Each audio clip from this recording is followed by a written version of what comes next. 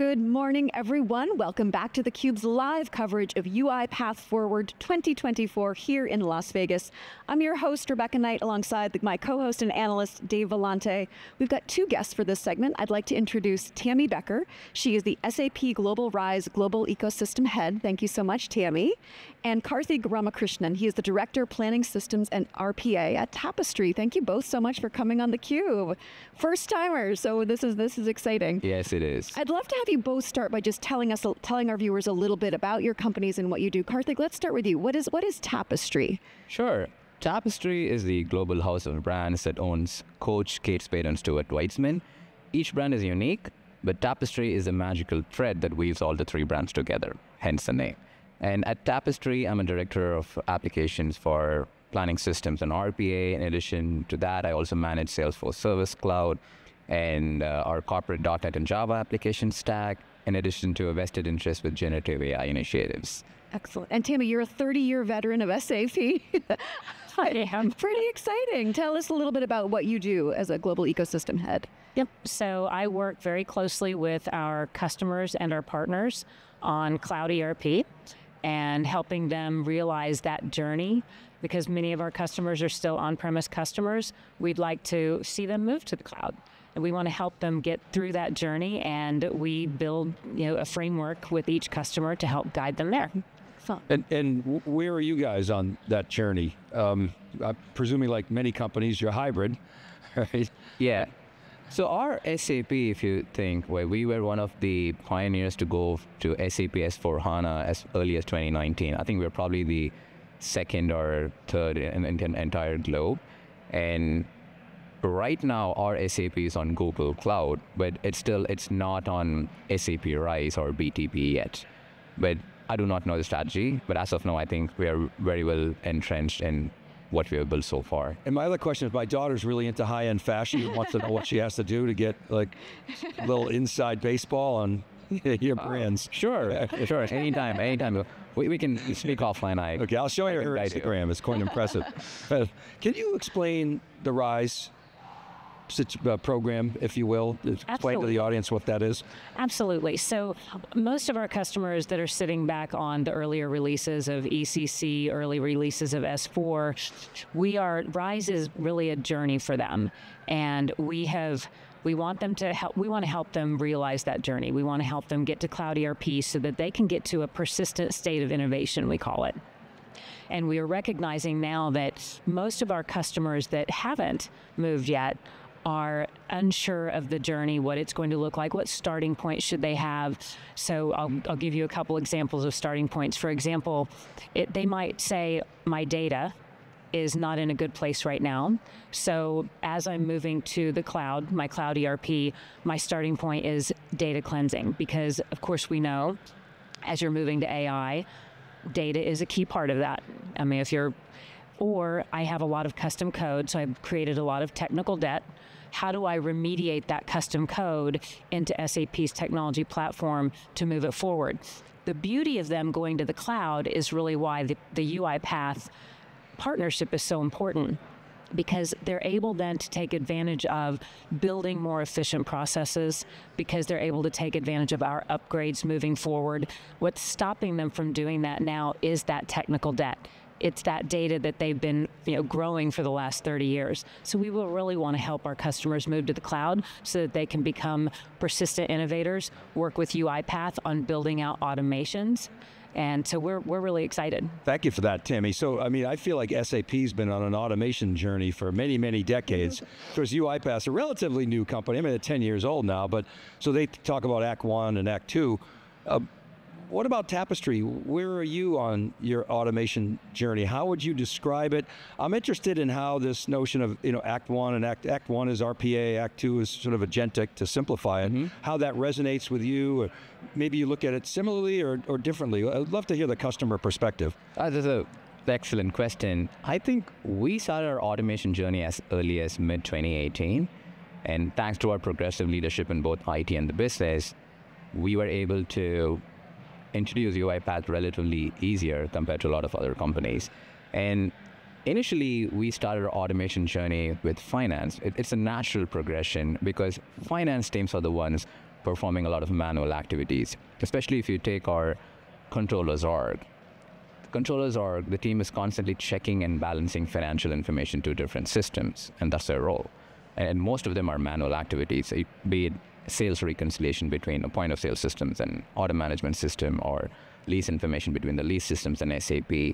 And they spend a lot of hours working, like odd hours during a week, or quarter close, or month-end close. It's kind of daunting and tedious, right?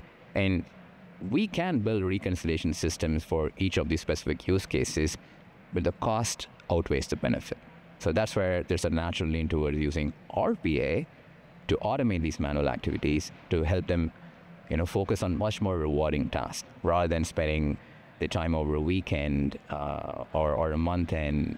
They could rather spend time with their family or pursue their, hobbies, and that's where UiPath helps, right? But AI, now how AI can be added on to automation and help them further, it's like icing on the cake.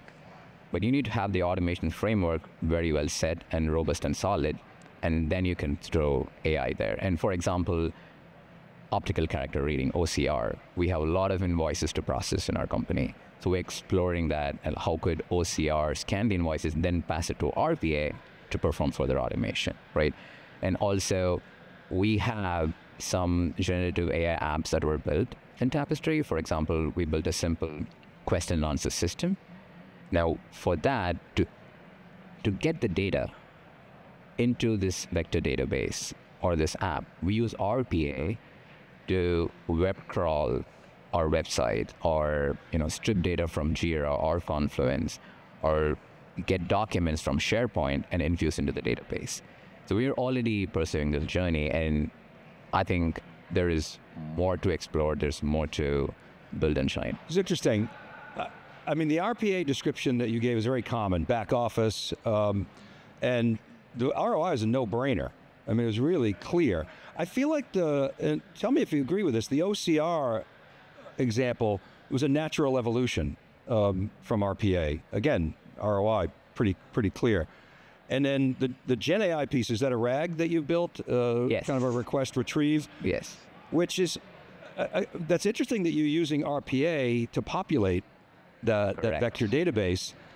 We built one. I don't know how we got the data in there. I imagine we manually moved it in, but so that's another really good use case. So the premise that UiPath puts forth, and presumably SAP as well, is that by having the RPA, I call it plumbing. They don't like that term in marketing, but basically by having that core infrastructure, you can take advantage of it and make AI more productive. Is that what you're finding in your particular situation with Tapestry, and maybe Tami with other customers? Absolutely, right? And think about this, right? So we told our business users, internal business users, that, hey, we built this RAG, question and answer system. Great, so give us all your documents. But they're also constantly updating documents. And each business unit, or some of even our IT people, they use different systems for maintaining their documentation, right? And we don't want to ask them to manually place their documents in a particular folder, and then we pick and update them. So we alleviated the burden by telling, just let me know where you update the documents. We'll take the burden of picking those documents, whatever format it is, we'll convert it, we'll strip the data from wherever it is, right, and introduce into the vector database, right? That is one aspect of it. Now, where I think agentic RPA would make a significant leap and help our customers is, you can orchestrate multiple things using agentic RPA. So one particular application that we're building using generative AI is we connected our reporting database to a model, and the app would convert questions in natural language into SQL queries, fire against the database, and get you the response. It's coming out successfully. It's great. But think about it, right? So our executives could ask the question like, what are the top 10 best-selling products from last quarter, or last 1 year, or last week? And what is the inventory of this product in this warehouse? And what do you think about, out of stock? Like, what products are out of stock? What cost lost sales? And right now, for somebody to get that answer, you have to go to IT, you have to build reports, and if the data is available, it's all there in the data lake, but it's not available in the reporting format. So it takes time for somebody to get the data and make decisions. Now it's inherently and easily available. So I think that's where the big win is. Right now, I can talk about something a little crazy as well. Now you have insights on data. Now, agentic RPA could give you the power of performing updates to data, right? For example, you can say, well, there is less stock in this store for this particular SKU, but you can see the sales were high last week. So please allocate more of these products from the warehouse to the store, right? So you have the insights and you can also take actions. Of course, it has to be implemented very carefully, but these are possibilities. Can I ask a follow-up on that? Sure, jump go in? for it. So if I understand it, the system, the robots or the agents are harmonizing the data. Is that right? Yes, that is right. I mean, harmonizing is one way of putting it, but they're more like giving you insights quickly. They're talking to data and giving you insights quickly. And it also enables you to perform updates.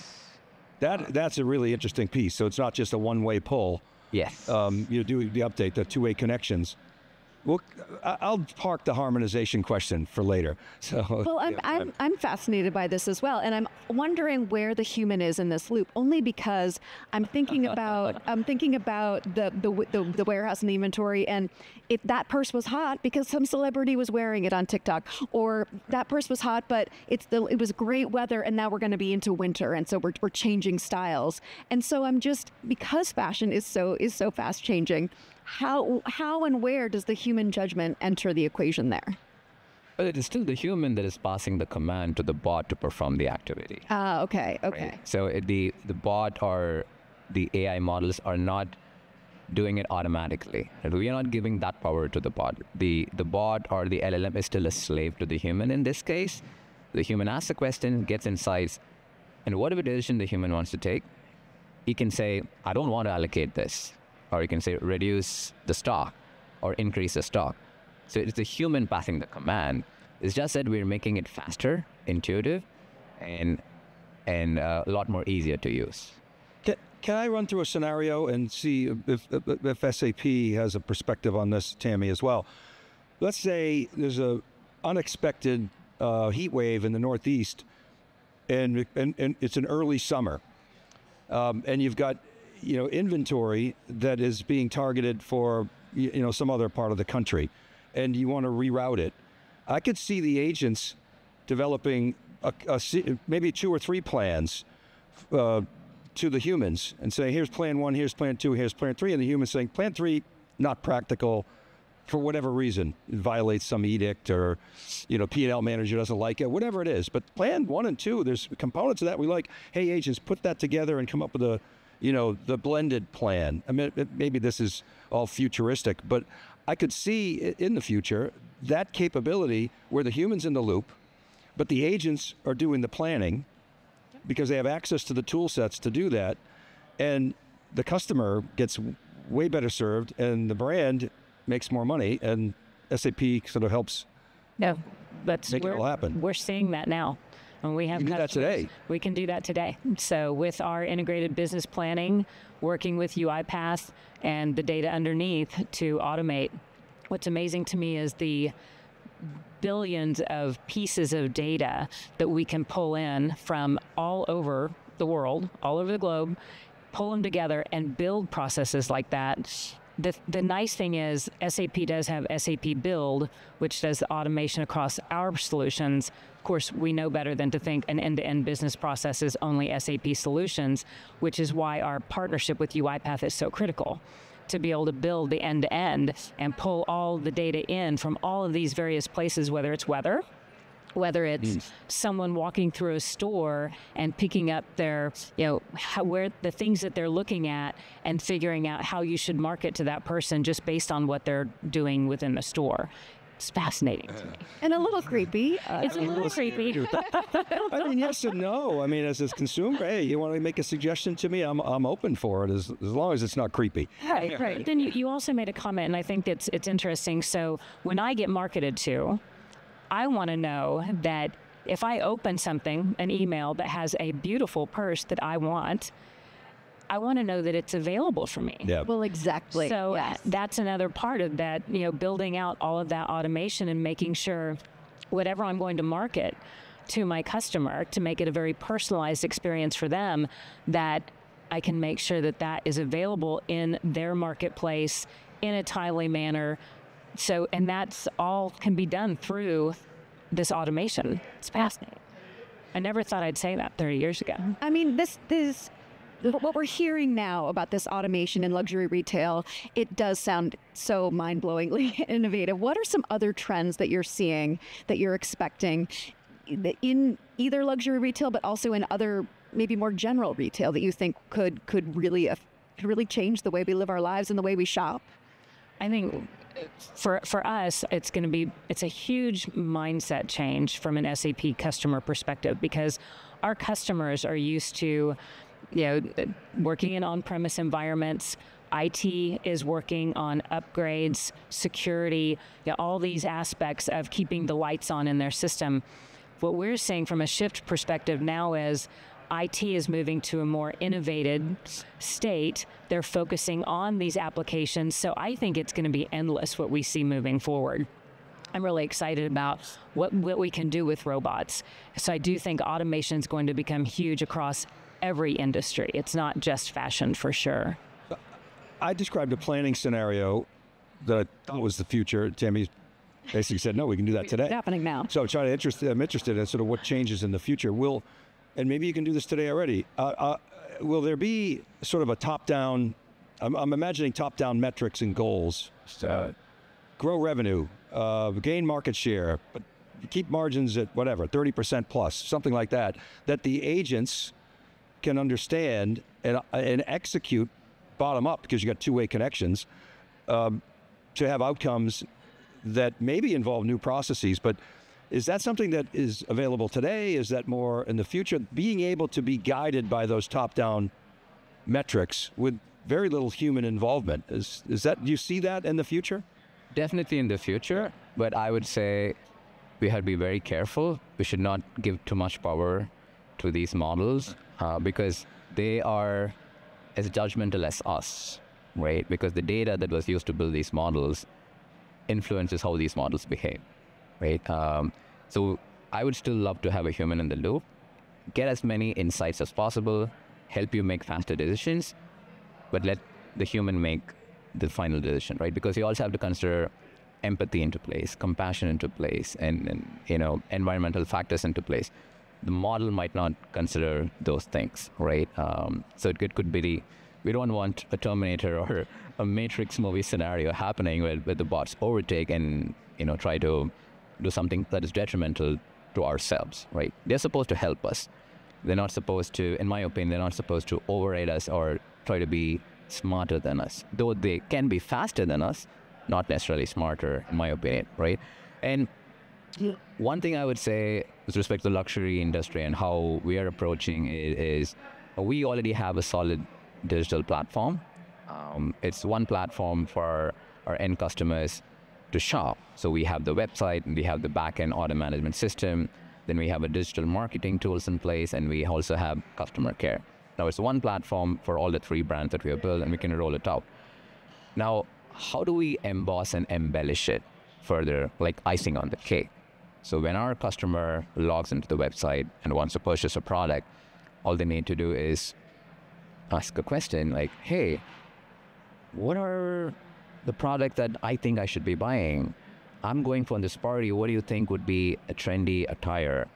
And the shopping assistant should be able to provide this information. We are not there yet, but these are ideas, and we're slowly building them, right?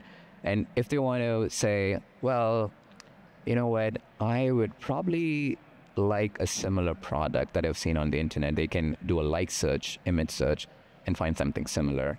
Or, there are so many things that you can do in the luxury industry, and especially with generation advancement that we are having, and the Gen Zs shop everything through their mobile phone for the most part. Now they want it to be interactive, like talk or type. They don't even go to a laptop and type a website anymore. So how do we attract those young, new customers and keep our brand growing? If revenue definitely is true, but also give a white glove treatment to our end customers so they are, they feel nice and happy about shopping on our websites. So those are something that we are pursuing and thinking about. And just in terms of the process, kind of the back end process, I mean, I'm envisioning, and it might take 10 years, it might be the middle of the next decade, where you've got data, you have proprietary data, that's your play, customers and their proprietary data, so they can get competitive advantage, not trained on the internet. And humans reason with these plans that we talk about. You don't trust the agents today, and that's smart, but humans can reason, and agents can watch and learn and from those reasoning traces. And again, it might take 10 years, but I can see a flywheel where you've got data, you've got proprietary data, you've got reasoning traces from humans that agents learn, and then over time, maybe with humans still in the loop, you give agents more control, and then you can trust them, more. But that's obviously not here today. I think Craig Leclerc said later this decade we'll start to see that. But that's a totally different future of applications. You mentioned basically you're an application head. Yep. I mean, the application stack seems to be reforming before our eyes. The traditional 3-tiered application has some new components in it. Data harmonization, which I said I would park, the agentic control framework, the top-down ability, the back-end connections, those two-way connections that you talked about. That's a different application model than what we know today, isn't it? Yes, completely. It's very different. But the way I think about it is, it has to be cohesive, right? You're just bringing in a new AI stack and adding intelligence to the entire layer. And at the end of the day, AI in itself is not very useful unless otherwise you have a solid foundation and framework. You have all the data points connected to AI, and you enable it to perform that work. Now, how to come up with the right ideas, I think that's the key. Now, you can build a generative AI app and make it fancy, but what is the true benefit, right? So we have to look into those use cases, and it's industry specific, right? Every industry can have unique cases, and even within every industry, each company can have a different goal or different agenda. So coming up with these use cases and ideas is very important. And so you have to be a dreamer. In my opinion, though I'm a technologist, the way I started learning AI was I said to all my friends, I do not go through any course. Nothing on YouTube, nothing on Coursera, nothing on Udemy. The only thing I did was I tinkered with multiple generative AI models for like 3 or 4 months every day for 3 to 4 hours. I just tried different scenarios with almost 100+ models. Then it gave me a hang of how these models behave. What are they good at? What are they bad at? Where do they slip? And that helped me understand what use case I can use and what is the right model I should pick. I think that's an exercise that I would recommend that everybody go through the exercise, and you would automatically be showered with ideas. I love this advice. So you did this with off-the-shelf LLMs, or were you digging in and doing programming with these with these LLMs, or both? That's a great question. So I use enterprise-grade LLMs. So we had access to enterprise-grade LLMs in our company, and I just played with them all from different service providers, and that's where I learned. And thanks to my leadership, they gave me free access to go try, right? And of course, I burned a lot of cash. I'm just kidding. But yeah, I mean, I got good support and access to these models. So, the first 3 or 4 months was all this foundational learning. And when I came out of it, I had like a laundry list of ideas, and we started exploring them one by one based on priority and ROI. Can I ask you a question on that? So you've obviously seen the way these models leapfrog each other. There's two camps. One that says, oh, these models are going to just all become commoditized. There's another camp that says, no, the innovation will continue.